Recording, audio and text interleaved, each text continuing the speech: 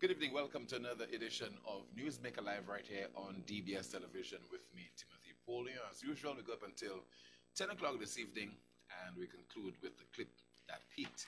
We hope that you thoroughly enjoyed your carnival. Those of you who watched on television, those of you who went out and you also watched the parade or you participated in the various carnival activities and the various fetes. I'm sure that you have been following the discussion on radio as well as on television, reading the newspapers and so on.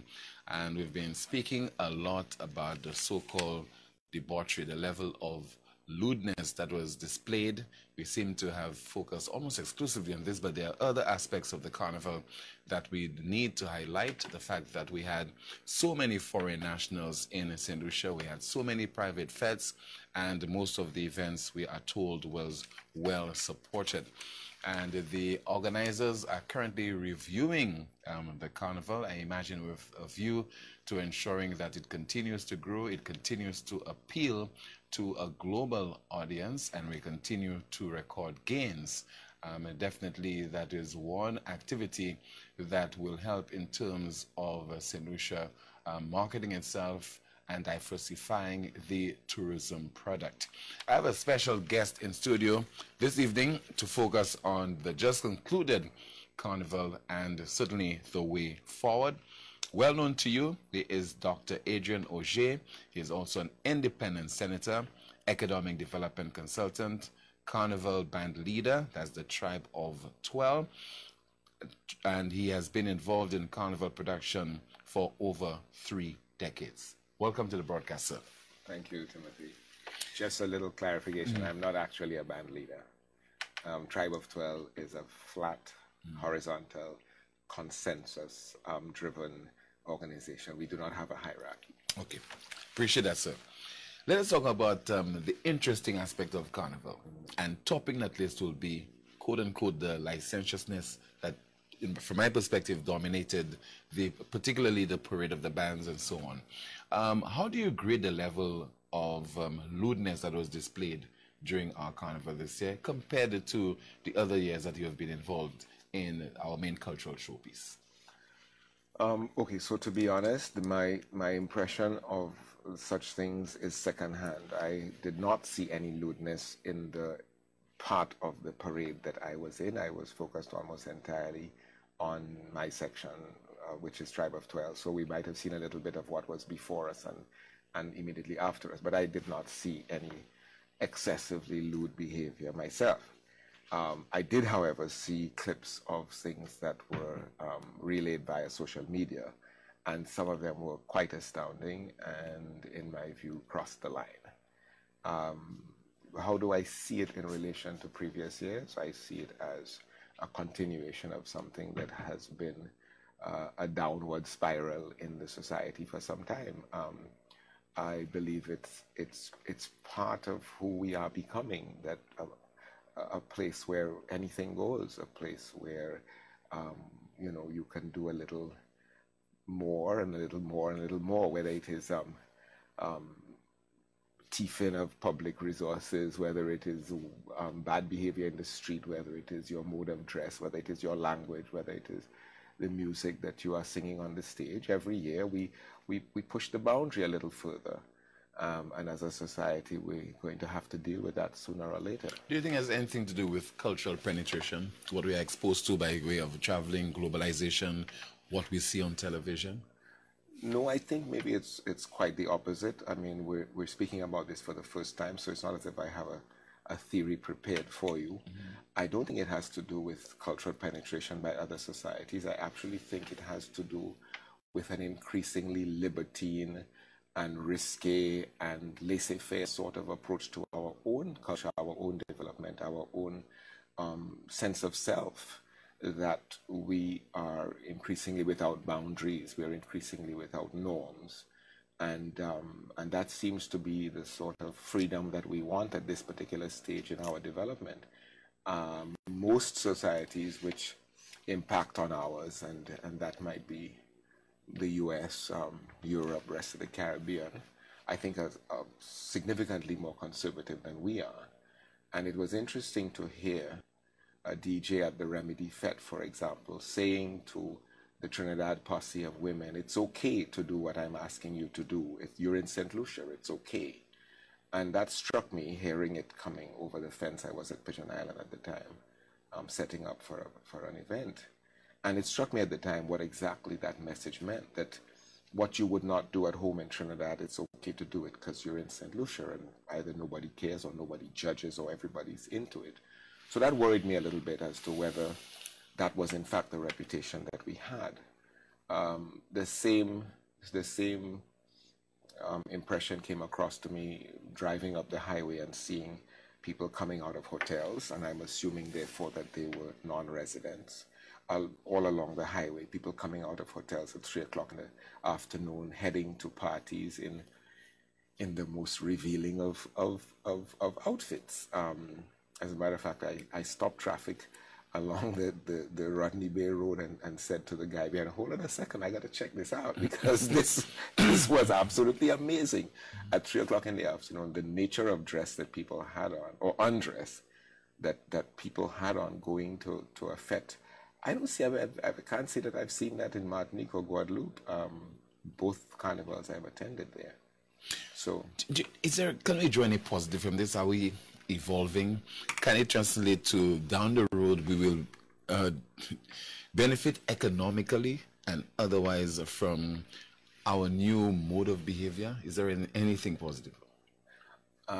Okay, so I don't want to come across as a puritanical prude or the ultra-right Christian or any of those things, which I am not. But I have a difficulty trying to excuse a lack of boundaries with a potential economic reward, that somehow if we make money from it, it's okay. Well, the prostitution makes lots of money. Why don't we just do that? And as a society, we had that debate many years ago when we spoke about gambling, for example. And maybe it was okay, and maybe it's come along, and maybe it hasn't impacted that much on anything. And maybe the ultra-right Christian community has been proven wrong, that gambling does not cause all sorts of Sodom and Gomorrah to arise in your community. But I worry a lot about the public persona of the country. And in that particular clip where the gentleman was inserting his face into the rear parts of a female reveler, if you look in the background, there's a child, and she covers her face in a sort of instinctive horror. And that's my concern. That's my concern. What adults do in the privacy of their home or even in a private party, for which they pay and they know that they're going there for that sort of fun, I don't have a say in that. But I think that what happens in a public place, in full view of children in particular, is another matter. And I think that people have a right, young people, innocent people, older people who are not into that level of behavior, have a right to view something that is otherwise beautiful and otherwise clean and decent and somehow reflects the values that they hold dear. And then if you want to go somewhere else with that kind of behavior, then go do it. I mean, rent a place. That's not my call. But I think on the streets, as in on the radio or on the television, there must be, as a society, as a civilized society, there must be some boundaries as to what is appropriate, what is acceptable, what is not acceptable. And even if we don't do it for ourselves, I think we have to do it for the children. But do you think that our police officers, therefore, should have enforced our indecency laws? Absolutely. Absolutely. And then you and I wouldn't be having this discussion because we would have already sent the signal that, hey, this thing has crossed the line. And while we are all for a good time... The only thing we could have been saying this evening that the police were overzealous. And maybe just the police were afraid of some kind of backlash. Remember what transpired just a few weeks ago over in Cicero, during some carnival activity. The police were trying to effect an arrest, I think 2 males or so on, and they were stopped. They were prevented from doing so by revelers again in some but we can't have the rule of you can't have the rule of the mob and expect to govern a society with any kind of civil order. The police cannot be afraid. The police need to do what the law authorizes them to do, and then the matter goes to court, and then there are jurors and judges who will then say the police were right or the police were wrong, the victim was this or the plaintiff was that, or the case is good or the case is invalid. So the police have to do what the police have to do, and if they perceive an act which is a lewd act in a public place, then they act. That's what you're required to do. You're not required to be judge, jury, and executioner. You're required to enforce the law, which is you take the people into custody. Even if you don't take them into custody, but you encourage them to stop their activity, or you somehow hold people responsible for their behavior, and then let the process of due law take its course. Across the board, do you think it has something to do, and generally speaking, with leadership at various levels? I'm not talking about primarily about governance and so on, but leadership at the level of who is presiding over the affairs of our carnival, the private sector, the church in particular, because what we've heard over the last few days, 1 or 2 religious leaders voicing concern, expressing concern, but we do not even have an active St. Lucia Christian Council. I think that's an easy cop-out. I think that's a too easy cop-out. I think at the end of the day, we have to take responsibility for our society, for our revelers, for our behavior. But somebody has to do it. Yeah, we have to do. We all have to do. I mean, and I don't think it'll happen organically. Well, I don't know. I don't know. I mean, certainly in our band, we understand it's Carnival Monday and it's Carnival Tuesday, and everybody's going to have a good time on the road. And there are certain things that you won't do on Ash Wednesday that you will see and you will be part of, and you will even partake in it.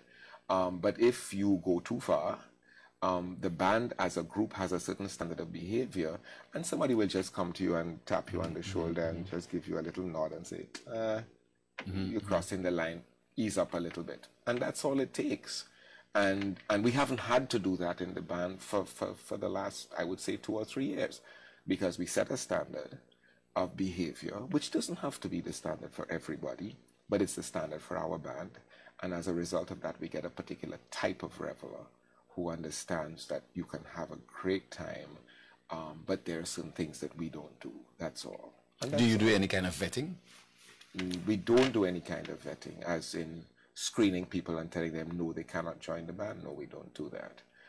I think that we have established the standard of the band so articulately that people know that they come there and they're safe and they're protected, and there's a communal awareness that we are all part of one tribe, so to speak, and we are our brothers' keepers and our sisters' keepers. And so if for example, a man was harassing a woman overly, beyond what is normal, quote unquote, for Carnival, then somebody would come up to him and say, look, brother, cool out. The girl's not interested in you, back off. And that's how we protect each other. And similarly, if there was a woman who was, I remember we were on the stage one year, and I was doing the commentary live, the narration live, and this woman appeared from nowhere while the band was on the stage, and decided to stay in front of the judges. And I was about to say on the mic, get that woman off the stage.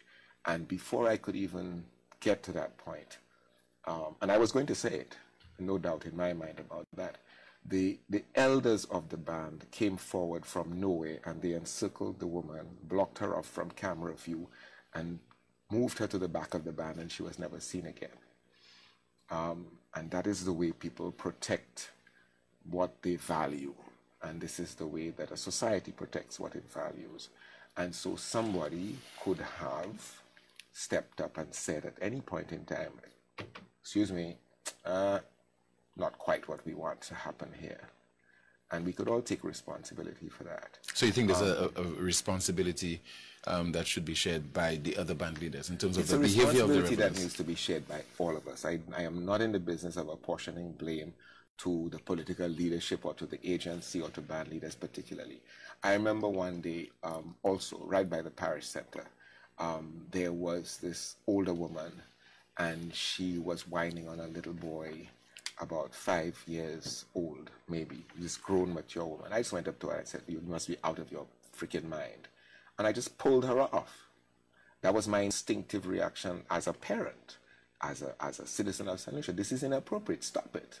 I could have gotten stabbed, shot, whatever, but I didn't think of that at the time as a self-preservation thing. I just thought that this is inappropriate for an adult to be doing to a child. And it brings me right to my point about, look at the girl in the clip, the little child on the side of the road who instinctively she knows that this is offensive. So there's good in us, and I think we just need to be more balanced about how far we go. But do you think we can over-sanitize our carnival to the extent that we will not be appealing to particularly Generation Z, young people, people from overseas coming to St. Lucia to have a good time? I don't think we should over-sanitize anything. I just think that there should be a norm, there should be a standard, there should be an instinctive boundary where you can say to somebody, just chill out a little bit, get sir. I mean, don't you do the same thing when you see your partner is on his 7th Johnny Walker Black and you see he's going to drive his car off a cliff? Don't you do the same thing? Don't you just say, "Come, John, let me take you home," or cool out, get some, sit down, drink a malt or something? I mean, that's the same thing that you would do. I don't see that it's any different because it is a particular type of behavior with a sexual connotation. Excess is dangerous for a number of reasons, and I don't see any reason why you couldn't just tap somebody on the shoulder and say, enough, Tessa, just chill out, you know what I'm saying? You're bound to do that. That's not the mindset that we have right now, particularly, and I do not want to stigmatize, but particularly this current generation, our young people, in terms of how they engage in excesses. I'm not writing off our young people in such a broad brush sort of approach. No, I don't think so. I think that young people are as sensible and as sensitive as any other generation. If they are not, then it is because they have observed a certain level of behavior which we have partaken in and said, it's okay. Is there a need to institute a code of conduct? By whom? By the organizers of Carnival. By the band leaders. I'm not there yet. I'm not there yet. And I'm not in favor of censorship. I'm in favor of self-censorship. I'm not in favor of censorship by third parties. I don't think that really works. And I don't think it's going to serve us all that well. I think that people have to take individual responsibility. Stop blaming the government for everything. Yeah? I mean, or stop trying to blame the government for everything. But if people will not police themselves, because let's look at another scenario, just like saying people should not engage in criminal activity. People should not go out there and rob other people and have illegal guns in their possession. They will not on their own. A lot of people who are just, their whole mindset is that they must engage in criminal activity or in deviant behavior, in lewdness, in lewd behavior and so on. There must be some form of policing. But there is a form of policing. There is law, and there is order, and there are police who are paid and required and expected to act according to the law. And then beyond that, there is the system of trial by jury and sentencing and imprisonment and all the rest of it. So we have a system. The question is, are we using it? And even if we saw something that was inappropriate as opposed to illegal, the police could, anybody, I don't want to single out the police, anybody could simply say, no, this is not appropriate. Any mother could have said, don't do that in front of my child. Any father could have said, that's not what I want my son to see. Any father, any mother, any citizen could have said. But if the response is, I paid my money, and we've heard that, we keep hearing that, I paid my money to be part of a band, I can do what I want.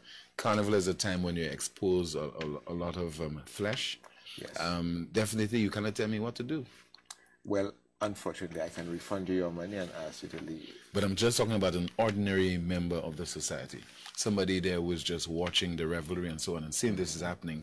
They certainly would be very hesitant in terms of because cowardice is easy. because cowardice is easy and taking a stand is difficult. And I'm going to get endless flack for every word that I've said here tonight, but it is what I firmly believe. And I think that we have to take responsibility as citizens for our society. I mean, I don't expect everybody to agree with me, and I hope everybody does not agree with me, because then we just be a pack of sheep. But we can have shades of opinion, and we can try and also take a step back from any particular argument and say, okay, well, is that appropriate public behavior? And right is not equivalent to responsibility. You may have a right to do something. Doesn't mean that it's responsible to do it. You know what I'm saying? So it's a difficult issue. Don't get me wrong. It is a difficult issue, and it's a difficult issue when we particularly try to make it the responsibility of somebody else. So the simpler thing to ask yourself is, what should I do about it? And if your answer is nothing, then that's your answer. My answer would be slightly different.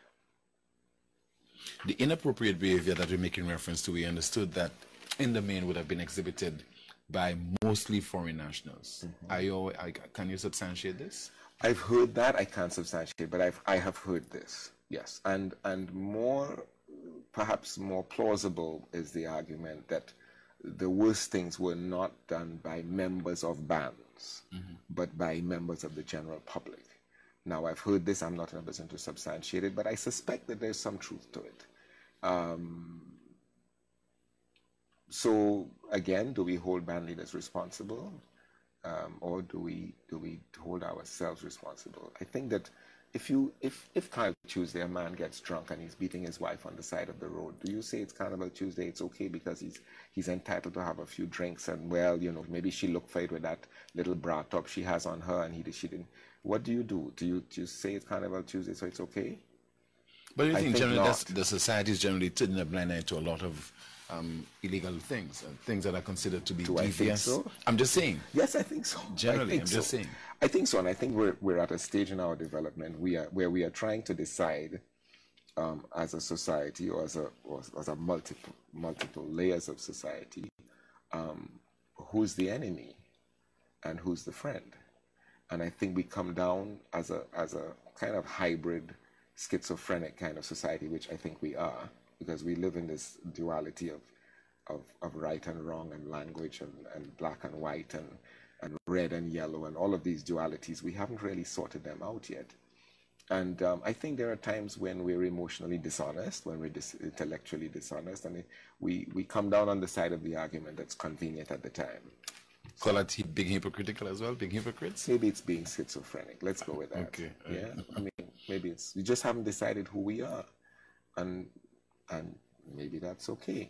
But when Instagram blocks every hashtag that is vaguely related to St. Lucia Carnival, it's sending a signal to St. Lucia Carnival to say that the world out there thinks that there are some things that are beyond the boundary. And therefore, we ought to be aware of that if we are going to be selling a product and using that as the excuse for all sorts of behavior, then be aware that somebody is going to impose a restriction on what you can and cannot show. And then you ask yourself, it's millions of hits that the St. Lucia Carnival has had over the season.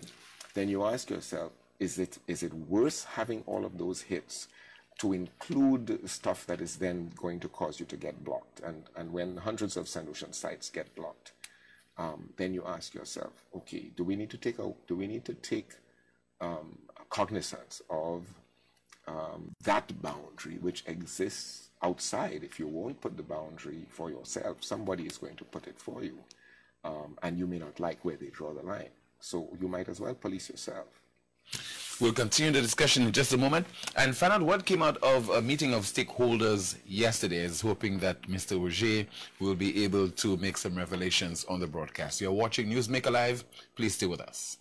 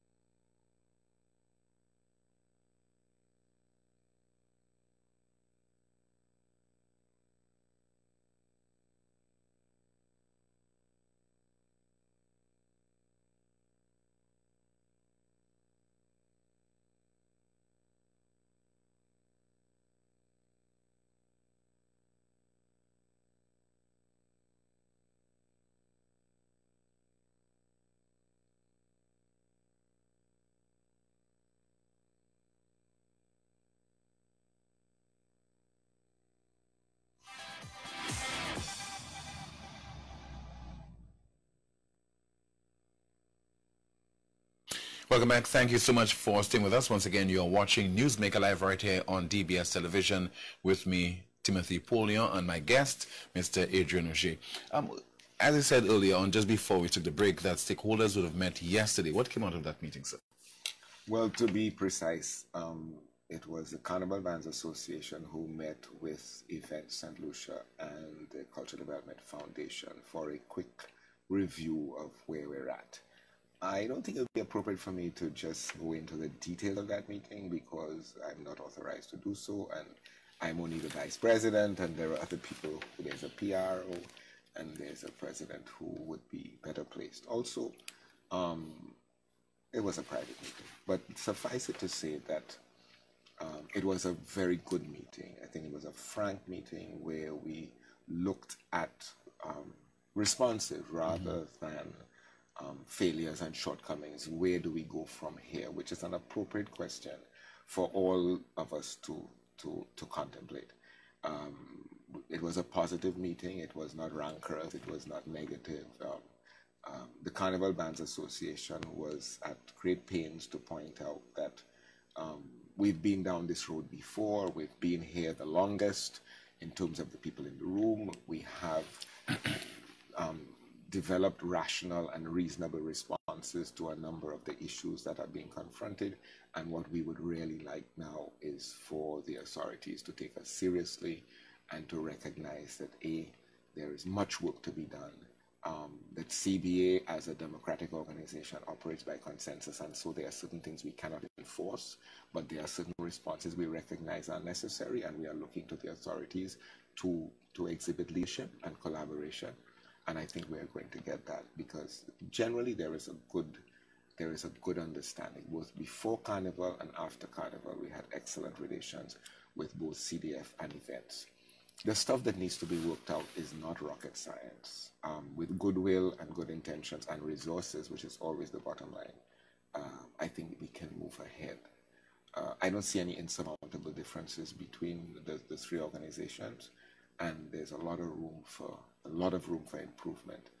What we all recognize is that the Carnival is at a crossroads, if I could use the very words of the chair of Events St. Lucia, and we need to make sure that this fantastic appeal that the festival has is channeled for sustainability and is harnessed for good, positive development. There's a huge amount of collaboration with the rest of the region, with artists collaborating, designers, musicians, costume builders, all sorts of people. I mean, I know of people who had their Tuesday wear flown in from London, from New York, from Trinidad. So the St. Lucia Carnival is getting a lot of attention, not least because of the music finding its way out of St. Lucia and touching so many people in so many parties and so many shows all over the Caribbean and beyond. So we're on the stage. We have to decide now if we're going to mate to the world or if we're going to present something else. But should we try to be unique, right? We need to provide a unique product, something that can identify with St. Lucia, something that is truly St. Lucian. Yes. And there's a general feeling that St. Lucians naturally, they tend to be very licentious in terms of how the deportment, how they dance, we're sexy and so people. on. Let's we are sexy people. Nothing wrong with that.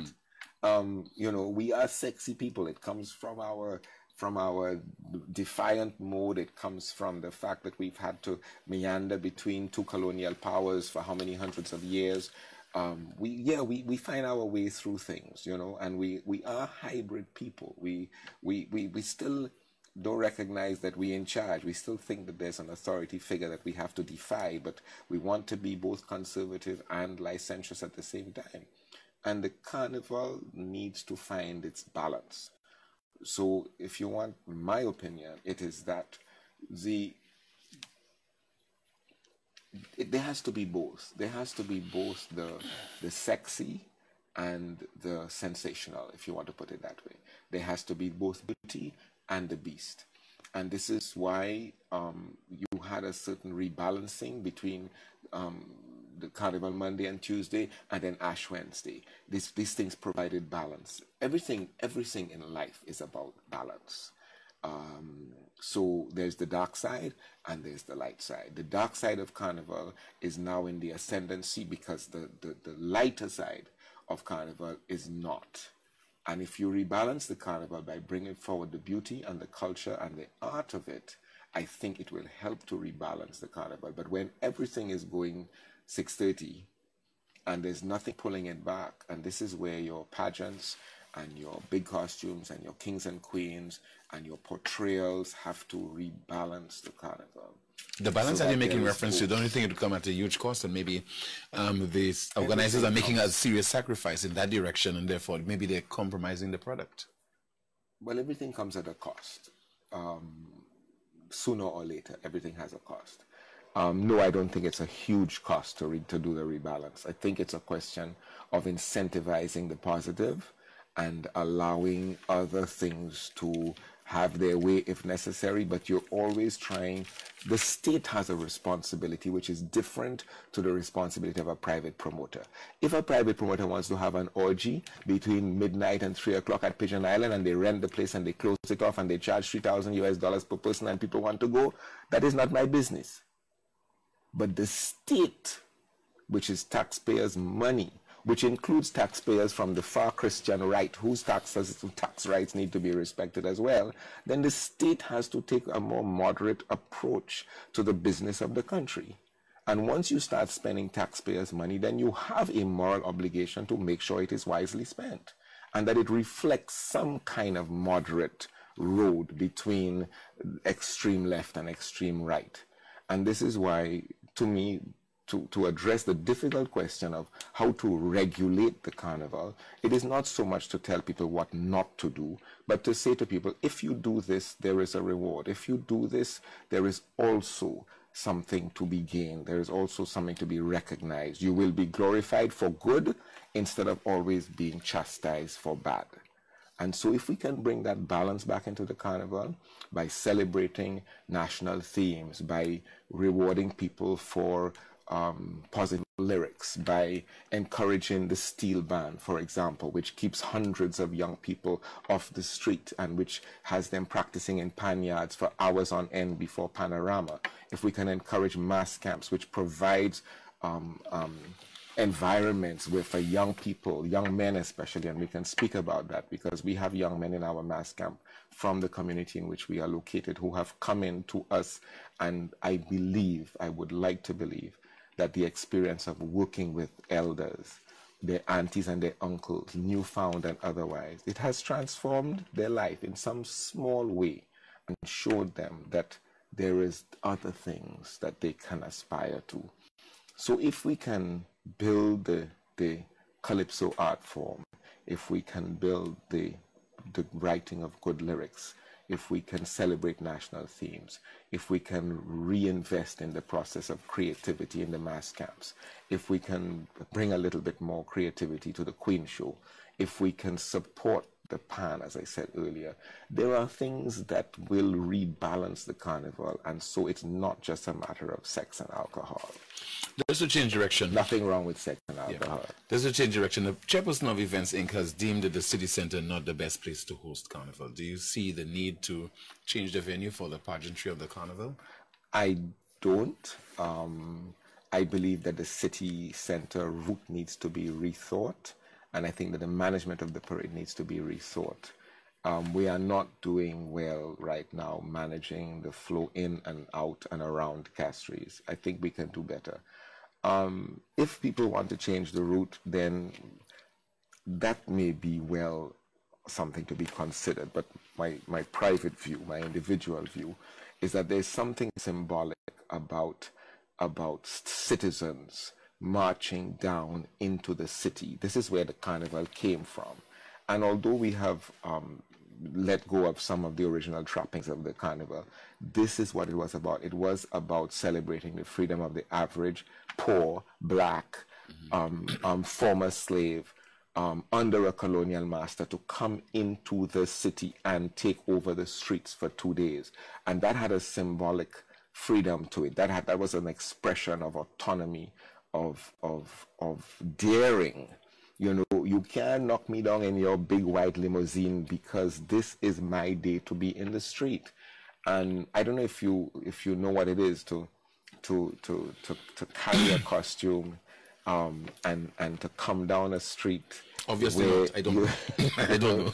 You know, with 100 other people and know that you are virtually untouchable on that day. That is a sense of celebration of your right to exist, your right to walk in the middle of the road, your right to whine on a police in the crossroads. You know, this is part of who we are, this business of taking 2 days to overcome the normality, if you want to put it that way.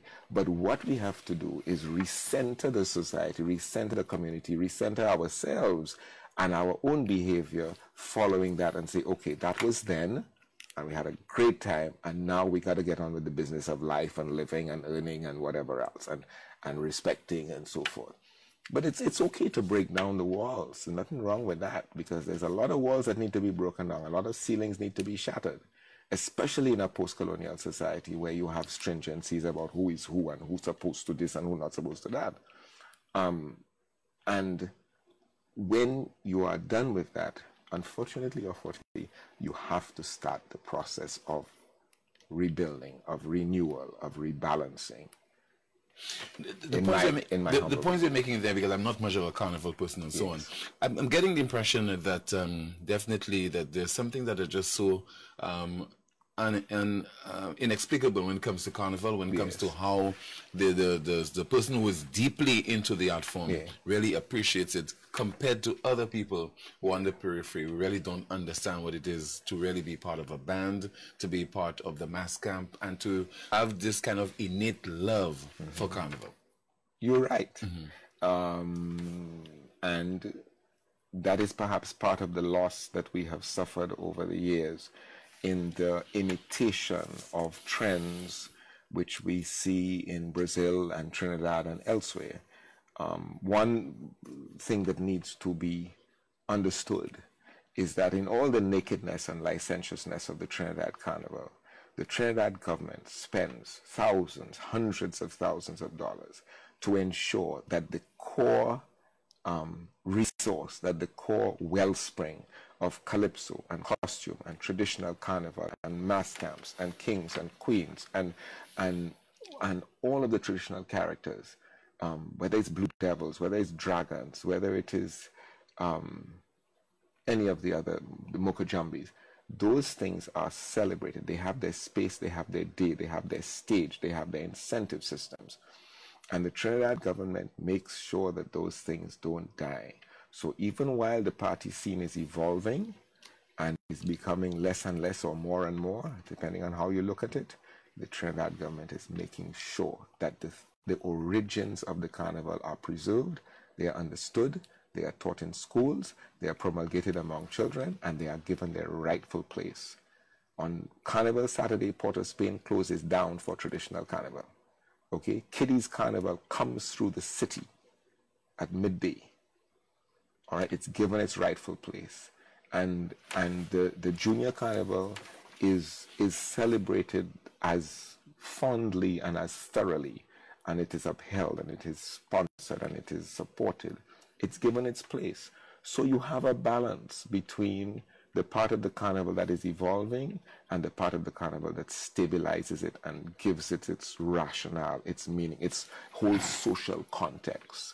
Do you think that's why we're not able to invest in such events to a maximum level is because of the morass that we're in there, and the fact that we continue to say that we lack the resources, whether it is providing quality health care, whether it's looking at making gains in education and so on, and the art form and carnival and so on. The perennial excuse, again, is that we don't have the resources. But that's not true anymore. So you see, you see the millions of dollars we spend on the things that we want to spend millions of dollars on. You see it. It's obvious. It's in the papers every day. It's in the media every day. So no, money is not the problem. The problem is more likely management, and the problem is also institutional. So for example, when Event St. Lucia was created, the idea was that it was not going to be a policy forming institution. And I thought that was unfortunate because who has the money makes the policy. That's the real reality of life. He who pays the piper calls the tune. And so there was a policy void. There was a big chasm between what the ministry would do, what CDF would do, what events would do, and to a certain extent, tourist board. And we did not rationalize where the policy concerning the festival would reside. We did not rationalize it. And so what we are finding now is that the policy has fallen between the cracks. And so the future evolution of the festival is left to whom? Who is it left to?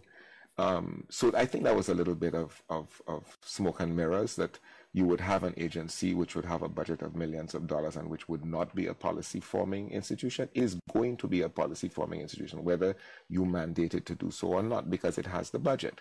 And the policy forming institution on paper was supposed to be the Carnival, the Cultural Development Foundation, but it didn't have the resources to call the shots. So that's a mixed match right there. And we've been doing this over and over again with various artificial divisions between ministries. We did it with trade and commerce. Then we did it in finance and planning. We've been constantly mix matching the mandates of our institutions. We need to, I think, go back and look at them and see. And then why can't we also just make people accountable to themselves? We used to have a self-governing arrangement where the stakeholders committee had all of the major players: Steel Band, Carnival, Bands Association, Calypso Association. Then you had the tourist board, then you had the Ministry of Finance for financial oversight, you had the private sector represented by the Chamber of Commerce, and there were a couple other players, and you had a sort of self-accounting, self-regulating, internally consistent approach to the carnival. Well, then the minister came along and just disbanded that without so much as by your leave. And since then, we have been descending into chaos further and further and further each year, because you have a mixed match of who does what and who's responsible for various things.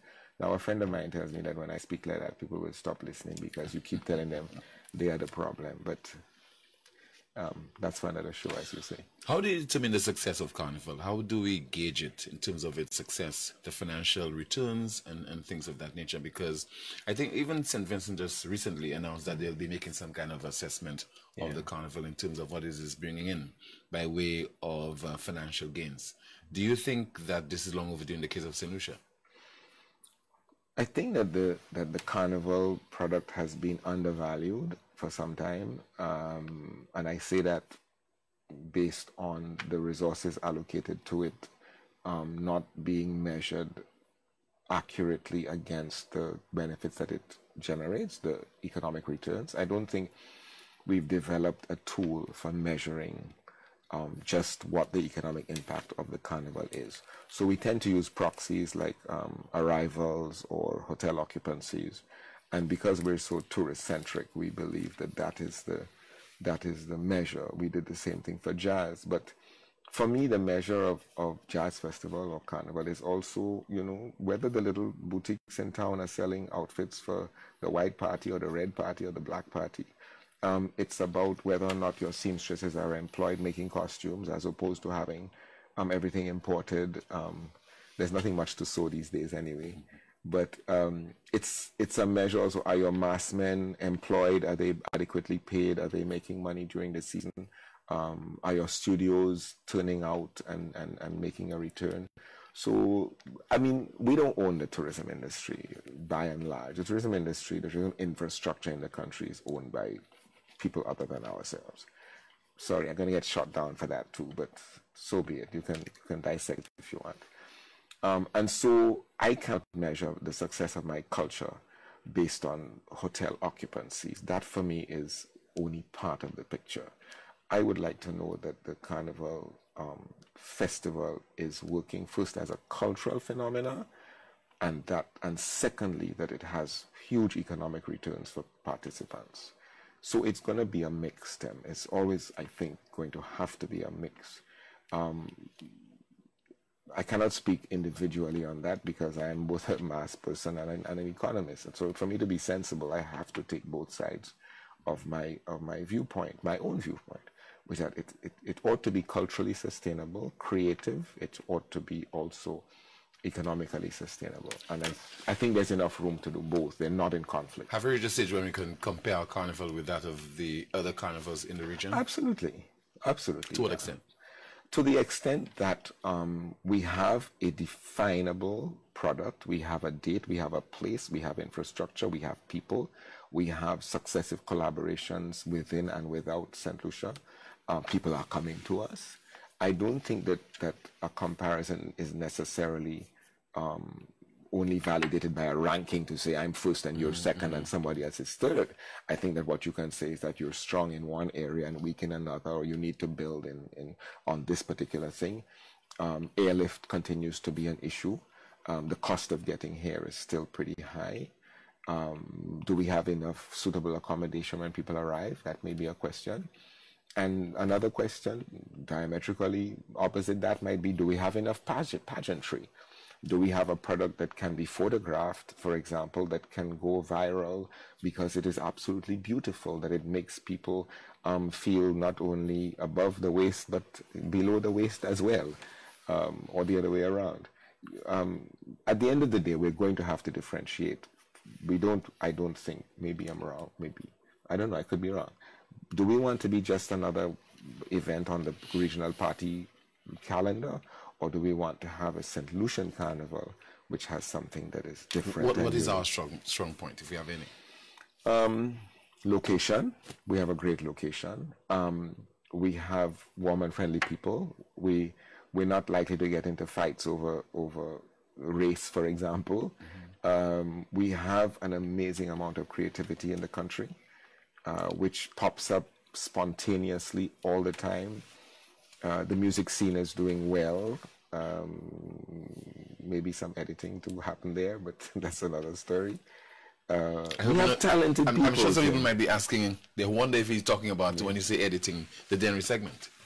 Well, let me put it to you. Because in its current form, it's very popular. It's very resonating popular with people beyond the show. So is Suicide by Grammar Zone very popular. It happens almost every day, but that's not the point. Let me put it to you this way. I was at the Soca Monarch show in Port of Spain. The year that song came out, I ain't knock it yet, but I suck it already. And I looked and observed objectively the reaction of the Trinidad crowd, Trinidad audience to that song. And there was a restraint. There was a reluctance. Because it stood out from all of the other music, not just because of the beat, which was infectious and valuably so, but because the lyric, in my view, and it seemed in the view of others, had just been a little uncomfortable for the audience. And the reaction to that from St. Lucia was cautious at best. That was my observation. Again, I could be wrong. But it seemed to me that people generally did not, they held back because they felt that the lyric was a little too explicit, a little too licentious. And then the next artist came on and they were lively again. So while people accepted that maybe it was witty, maybe it was catchy, maybe it was quite rhythmic and infectious, there was a restraint that said, maybe that's a little too close to the wind. I thought it was a valid reaction, first of all. I thought it was a valid reaction. And so we come right back to the question of, do you draw a line and say, thou shalt not do this? Or do you simply say, look, there's a kind of output that we are going to reward, and there's a kind of output that we are going to allow to go its way. If it evolves, it evolves. That's up to it. That's the market. That's the free market. But we, as a society, encourage a particular kind of maybe wholesomeness, if you want one of those vague, convenient words. certain wholesomeness in the things that are supported with public resources. Several decades after the change of date of Carnival from the pre-Lenten period to July, how do you assess it? Do you think it has worked to our benefit? I think it has worked to our benefit, yes. I think that taking the Carnival out of the shadow of Trinidad was a good thing, and I would measure it in a number of ways, but perhaps most readily in terms of creative collaboration. We are now able to produce for Trinidad, and Trinidad is able to link with us. Our pan men can go to Trinidad. Our writers are writing for the Trinidad market. Our producers are producing. Our performers are performing. And vice versa. Yes, mass people are coming here. We are going down. Even the sourcing of material and for building of costumes and so forth, we can be part of that market, which produces costumes and purchases costumes for the rest of the region. Trinidad produces stuff for us. We produce stuff for Trinidad. So I think, certainly from a trade of goods and services point of view, it's been good. What we did not do is to define the artistic direction of the festival at the time that we moved it. So we presumed, this is hindsight, nobody knew at the time, or nobody thought at the time, but we moved the date and taking it out of its original pre-Lenten context, again with the question of 2 days of Fete, and then you had the pullback and the rebalancing of Lent, and so that kind of recentered the society. It recentered the Carnival public, and there were things that you did, and then there were things that you did not do, and then you returned to a sort of a normalcy. When we moved the Carnival out of that semi-religious context, we did not say to ourselves, okay, how do we preserve the artistic, the creative, the beauteous side of it, the things that made people feel whole and good and cause them to celebrate their freedom in a positive way. We didn't do that. We allowed the Carnival to evolve willy-nilly, laissez-faire, which is unfortunately what we do. And that is a question of leadership. Let's take a break. And so we need to do that. Okay. Yeah.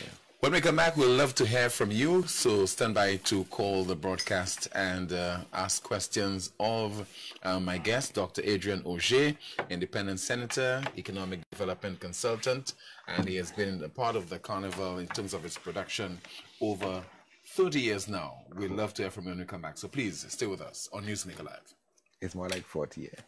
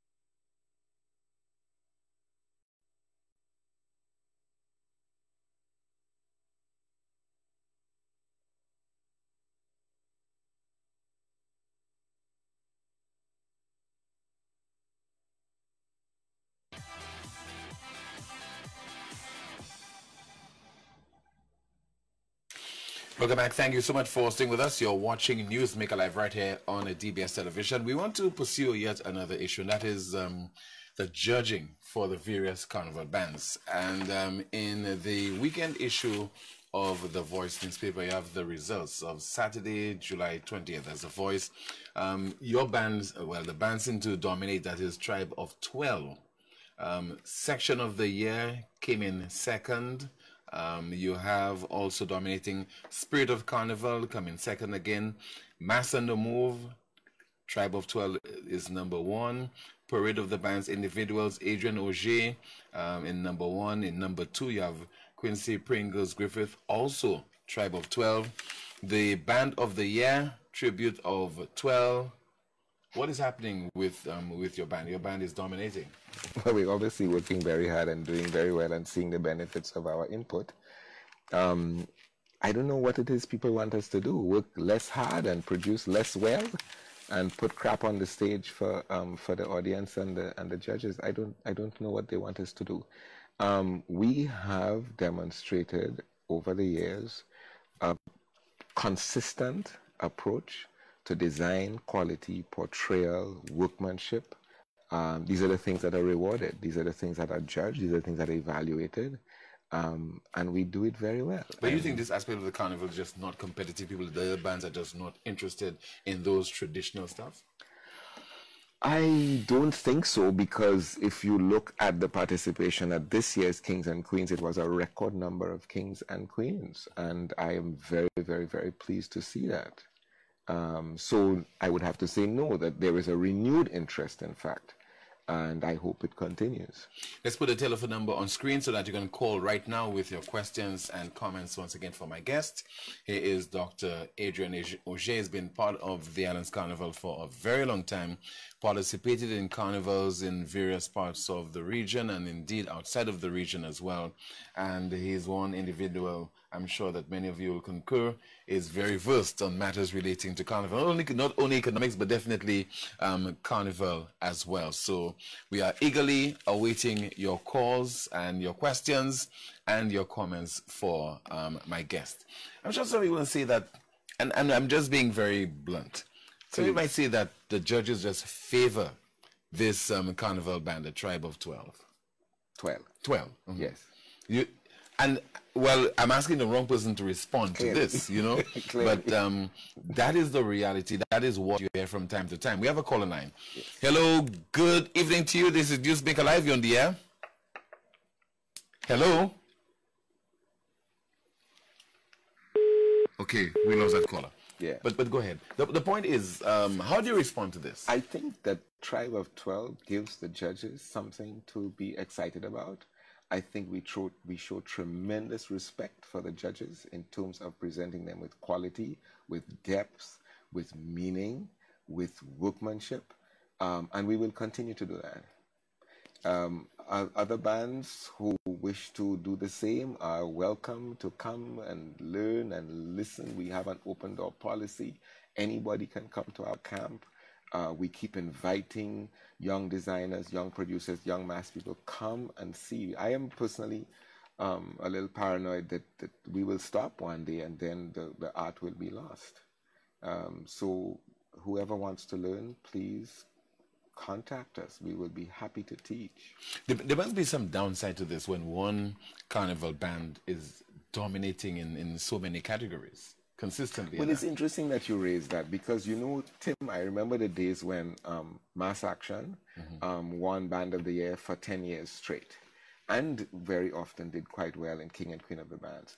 I remember also when Royalites used to win Band of the Year, King of the Bands, Queen of the Bands, Junior King and Junior Queen. Zizi Alexander, Asher Joseph, Marcia Tyson, Lydia Thibbles, Adrian Auger. There happens to be a little common factor in some of those stories.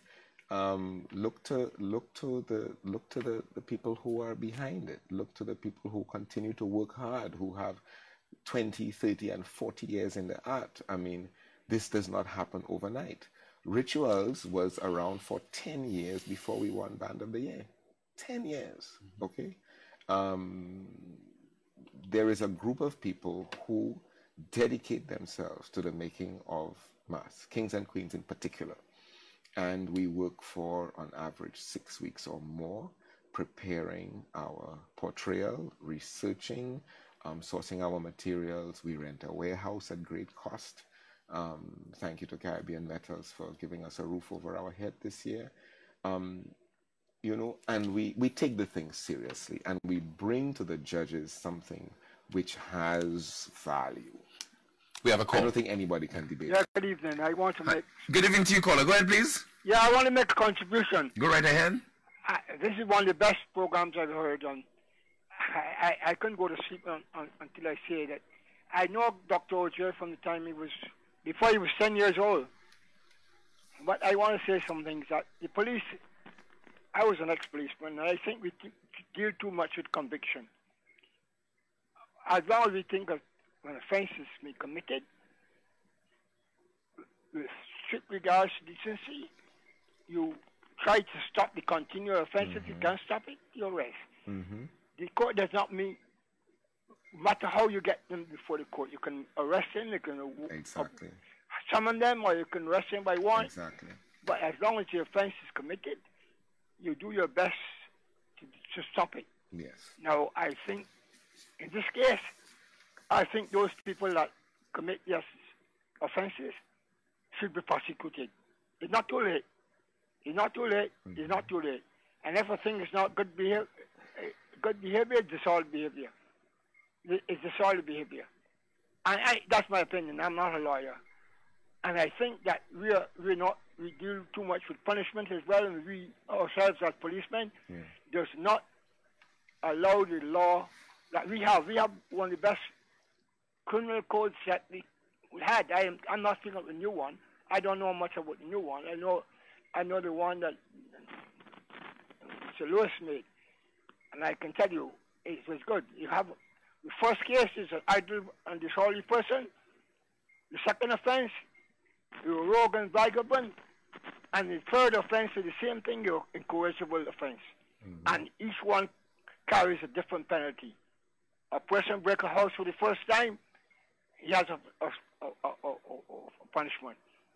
And if he breaks it the second time, he has increased punishment. And it goes on. And we did too much with the law is not enough and all kind of thing. You go to England, a man break a house, he gets 6 months. You want a man break a house, you want to give him 20 years his first time. No. I think we did too much with conviction, and we got to stop. And arrest is the restraining of a person from his liberty in order that he or she shall be forthcoming in order to answer to crime or suspected crime, not bunky the crime. As long as you arrest a person lawfully and in good faith, nothing can happen to you. Thank you very much. Appreciate the contribution, sir. Let's see. So I think, I think that's consistent with what we were saying earlier, that you don't have to necessarily worry about whether you're sending somebody to jail or not. You can stop the behavior and indicate that this is not acceptable, this is not appropriate. Take it, take it somewhere else, whatever. So it doesn't always have to be that you're locking up somebody because they did such and such and such a thing. It could just be that you're warning or that you're asking them to desist. You're not. Because he's suggesting it's not too late to effect an arrest. I don't think we should. He might be right. He might be right. I mean, if there is evidence, but I'm not sure that is necessarily the answer. It may be more important for us to send the signal that, look, we would rather this didn't happen again. That might be enough if that comes forcefully. And that is what we're going to have to do to get the accounts unblocked by Instagram. We are going to have to say to Instagram that we do not support this. We will try for it not to happen again. And therefore, will you please let us back in? So why don't we just send that signal out consistently before the carnival? Why do we have to always be reacting and, oh my God, trying to save the day? No, let people know that there is a boundary for St. Lucia Carnival. You can have a great time, but there are some things which do not redound to the benefit of our society. Let's see if we have a call. We have a call. Good evening, Newsmaker Live, you're on the air. Hello. That's what's on screen right now. That's what's on screen right now. Yeah. There you go. Hello, good evening. Okay, we seem to have lost our call. But continue to call us once again. My guest this evening is Dr. Adrian Auger. We're focusing on the just concluded carnival. We're focusing on the dominant role being played by the carnival band, the Tribe of 12. But let's take another call. Good evening, Newsmaker Live, you're on the air. Hi, Tim. Hi, good evening to you, ma'am. Hi, Dr. Auger. Adrian is fine. Yeah. I just want to congratulate Adrian Auger on some really good mass that he played this year, and a usual thing that he does yearly. And I just want to say that without 12, if that's the new name of the band, I think it is, there would be no carnival, but just mesquite and feathers.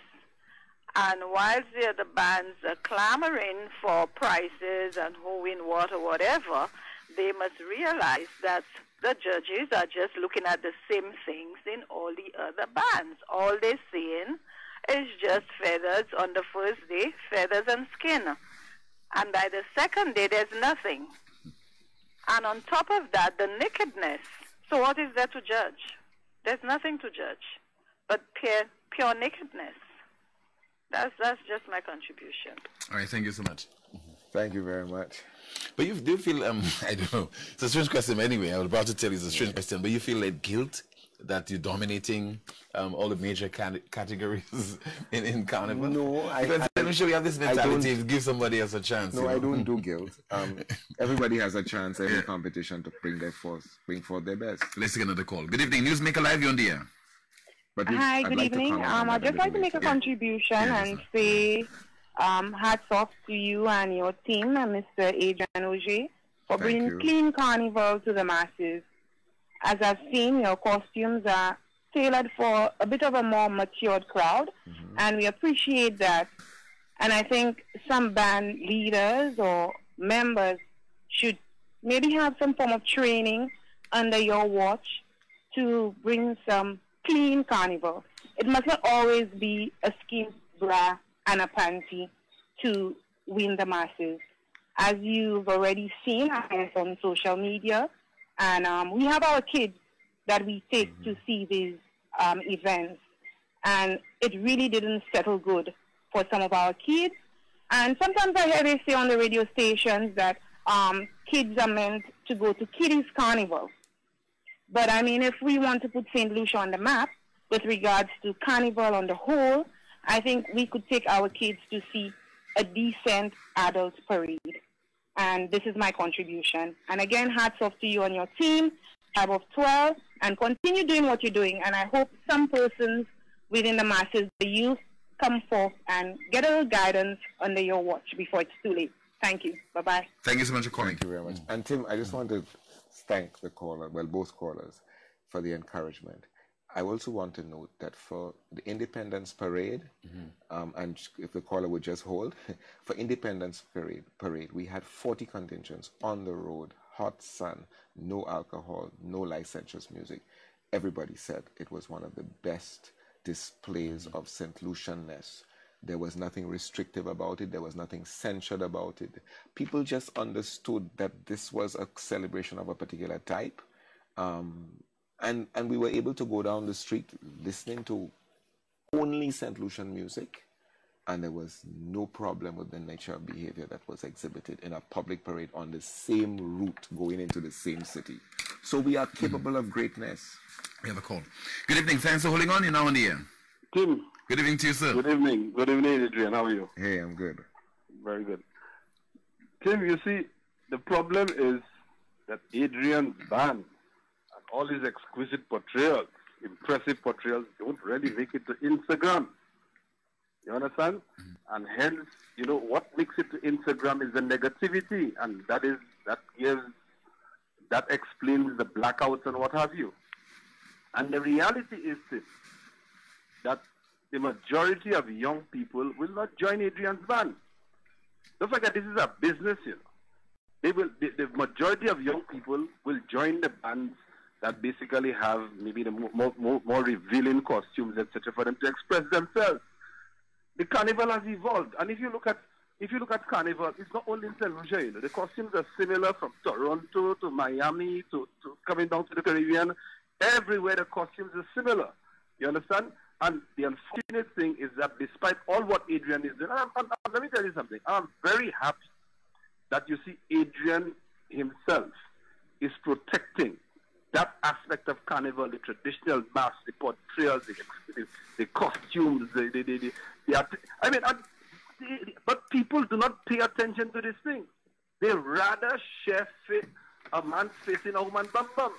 That is what is making our Carnival look bad. And I want Adrian to comment on the negativity, and that is the society that we live in, negativity taking precedence over the positivity, So, I'd like to commend Adrian. I would like to say, well, look, yes, of course, I want him to continue in that vein. I think that's what we want to see out there, but we don't see that out there. And that's the reality. All right, sir. Thank you so much. Adrian? I think the caller said it all. I agree, and I thank him for his comments. Maybe we need to do more to project that side of the con. Maybe we need to take responsibility as a band for projecting ourselves more into the global social media space. Maybe that's part of our responsibility as well. We have a call. Good evening, Newsmaker Live, you're on the air. Good evening, Tim. Hi, good evening to you, sir. Well, Adrian knows who's speaking. I'm sure he recognized my voice. But I kind of find it strange why all the media seems to be on this thing about, Adrian's winning all the time and it's a discouragement. I jumped Carnival many years ago. I haven't got back into it, but after watching this year, I think I will. But, you look at Diamond Steel winning all the time, and to me, when it comes to the competitive aspect, it just encourages people to say that let's dethrone these guys, let's try and rise to the level and take them out. But I think my main issue with Carnival is, as somebody that used to play mass and somebody who used to watch mass, I always looked at Carnival as the creativity, and then for me it was building the king costumes and seeing your work go across stage, and then finally the final jump up will be the release after all of the hard work. And you just look at, the lack of that kind of creativity, lack of that kind of vibe, and you realize that, it's changed in the sense that nobody really cares about that aspect of it from the other bands. And what really hurts me is that, you look at Carnival from a distance, and it might as well look just like a protest march when some of these bands are coming down, because you don't even see colors, you don't even see sections. Trust me, we used to get on just as bad as these guys did, but we didn't do it, with everything exposed. But we would have our fun, but then we would stay organized, we would look good, we would put on a show, which wasn't about vulgarity, it was about color, it was about creativity, it was about, organization. Thank you. All right, sir. Thank you so much for calling.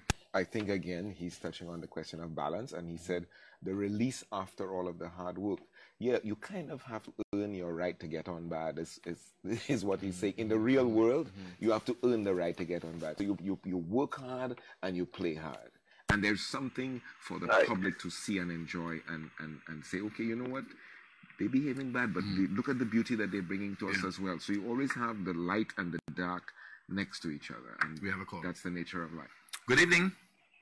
Tim, good evening to you. Good evening to you, Mr. Oji. Good evening to you, sir.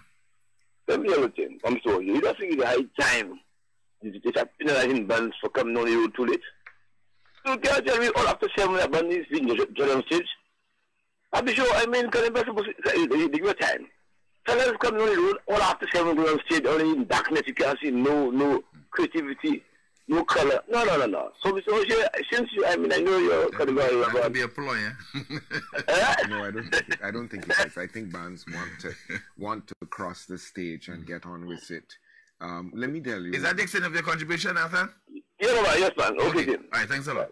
Let me tell you, we have issues managing the parade. The issues have existed for a long time.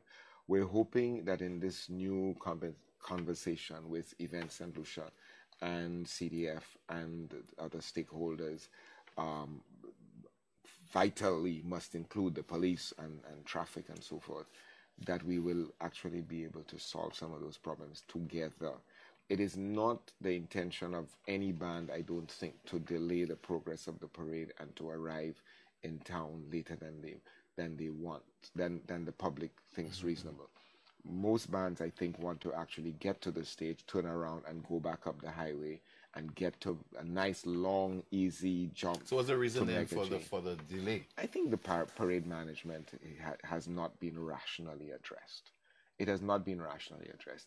And there's some silly little... Yes, for so long. It gets addressed, and then we make a gain, and then we lose it the next year because we forget or we didn't do it. When you consider that it took us probably an hour to get from the stage to right round to the market because telephone wires were hanging too low and cars were parked on Lower Darling Road. So we moved the stage for one reason, and we hope that improves the situation. But then going around the corner, the whole thing falls apart. We need to get all the heads together in one room very early over a series of meetings and try and work these things out. And then recognize that while the bands are available before the carnival to do all the rational planning, on the day we are focused on our revelers and we are responsible to them. And so somebody else has to take over the management and the stage management and the parade management aspects of it. We are then the performers. We are not the producers at that point. We are the performers. We have a call. Good evening. Hi, Tim. Hi, good evening to you, sir. Good evening. You're good. Adrian, how are you doing? I'm good, thanks. I want to paint a picture of an experience I had with Carnival back in, I must have been about 4 or 5 at the time, if I remember the place where I experienced it. And this picture has always stuck in my mind. And when I see productions like your 12, it reminds me of what Carnival is about. Now, even in those days, I am sure there were the extreme performers who did what was extreme for the day. Mm-hmm. But interestingly enough, I don't remember them at all. Well, I remember standing at the intersection of Chisel Street and Jeremy Street, watching, I think it was Turk's band coming down that road. It was like about 6 o'clock. It was like a semi-gloom kind of afternoon. Yes. And I remember vividly the theme of the costume was something to do with, it was a gloomy subject like death or graves or some such thing. But you have the pan beating this pulsating rhythm. The street was jammed with people. The costumes were made of a lot of thin foil and all sorts of muscular things and crosses and weaponry. And there was it was almost, it was the sort of thing I connect with, the sort of feeling one gets when one is in a mass crowd event where people are hypnotized in what is going on and they've lost touch with reality. And this thing is moving down slowly. People are charming. People are enjoying themselves. And whenever I think of Mass Carnival, this is what I remember. Now, your band of 12 seems maybe it'll drift away from the gloominess of what they were portraying for the day. But it reminds me of that kind of thing, and this is what I call mass. We will always find the people on the edges of it, the periphery, dealing with what they deal in, the flashy stuff that's flashy for the day. But 50 years from now, nobody will remember that. They will remember the performance you had this year. Yes. And what I would wish is that people would try to come in with more of the big band stuff. The portrayals, the things that have a theme, the things that have a play. And I think that kind of carnival we could sell easily. This year they will have some nice stuff. I mean, I'm not bothered about the crazy stuff we saw because, like I said, it'll come and go. But I always, whenever I see a good mass like yours, I remember that day. And I'm talking like going back over 60. I'm sorry, over 60 years. I remember that. About 60 years, and I'm sure I remember 12 a long time from now. But I have to say, your mass was a good one. Let's try to keep it up. Now I'm having an argument with my wife here. And if you know me, it knows me, so he can tell who it is. How much did your costume cost you? Which, the big king of the band's costume? Yes. Well, I haven't added it all up yet. But a lot. Well, first of all, let me tell you, the material costs for these things are not cheap. I mean, probably for that costume, anywhere from $10, $15 and up, $1,000. But hats off to the people who come and help to make the mass, which is really where the value is in so many ways. Because we have a team of people who come in and help to make the mass, and that is really where the value is. So if you were to actually cost it, it would be far beyond what you're thinking, huh? Yes. The quality of I mean, if you wanted somebody to build that costume for you outside of St. Lucia, I think you'd be looking at $25,000 US easily. Right. That's the figure I was talking. She wouldn't believe when she sees you. She'll tell you. But we don't deal. We don't deal in reality when we build these things. We deal with love and creativity and camaraderie and a kind of unity that just makes the mass happen. That's what I was trying to explain to some people like yourself. And we don't pay ourselves either. I want people to know that the people who make the mass, we don't put a cent in our pockets. We pay our bills. We give something to the people who support us, and we put a little bit aside for next year, and we start again. This is not. I don't know. I think it's part of the discussion that we have to have. But if it's possible to make mass for both love and money, in my 40 years experience, I have found that it's either one or the other. The two don't lie down well together. Yeah, great show, man. Yeah. All right, sir. Okay. Thank you so much. Let's take the final comments from you, Adrian. Final comments. Well, I'm going to speak as a mass man first. I love Carnival, and I hope it shows. And I love the fact that there is a group of us who get together and have decided that mass is what we love, and what we love is mass. And we make the mass we play, and we play the mass we love. And this is it. As I said earlier, I'm not sure that you can make mass for both money and love at the same time. We have decided to go with the love part, and it shows. There are some people moaning about Tribe of 12 winning, and this sort of postmenopausal complaints that have been on Facebook. That's not my problem. You want to beat 12, try and come second or third, and then you can have that conversation. You're not in that cockfight, honestly.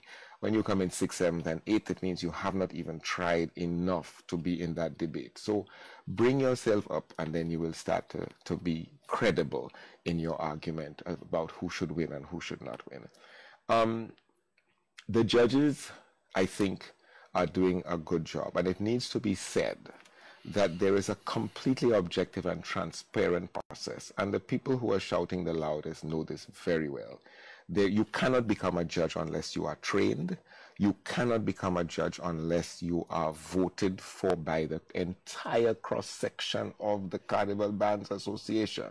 So there is a ranking process, and if you are deemed to be a bad judge, you will find yourself at the bottom of the ranking, and that ranking comes from the entire community of bands who are eligible members of the Carnival Bands Association.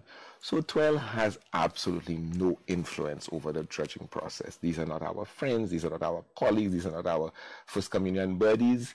The thing is objective, and I think most rational people know that, and they should stop deceiving themselves and the public to suggest that there is something wrong with the judging.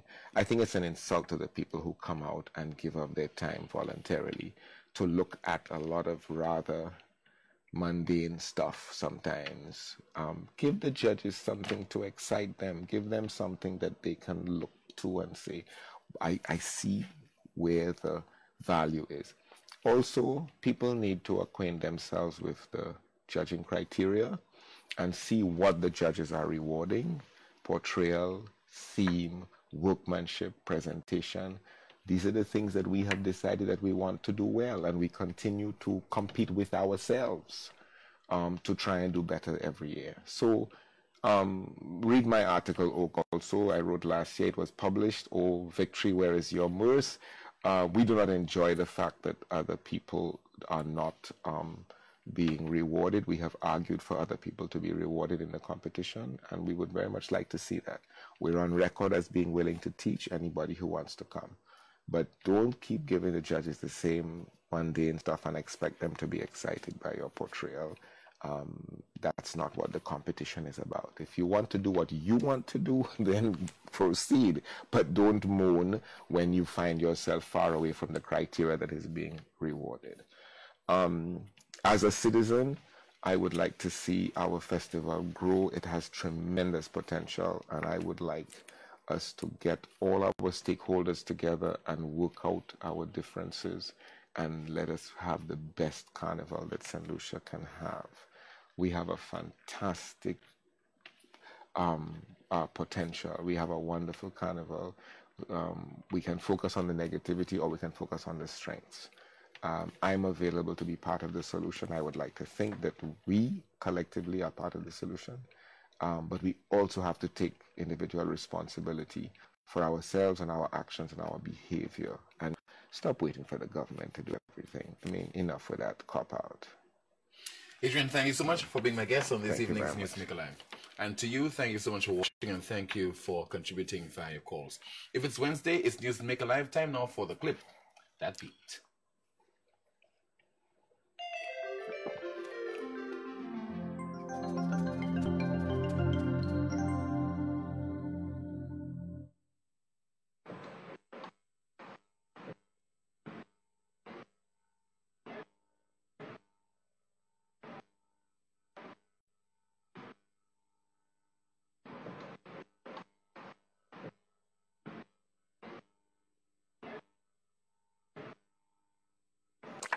We had some error. That was not supposed to be the clip that peaked, so we apologize to you. And unfortunately, one of my technical people did put the wrong clip into our folder. So we apologize for that. We do not have a clip that peaked for this evening. Hopefully we'll have one next week, Wednesday. My name is Timothy Paul, and I'm saying good night and see you next time. Maybe we can try with that.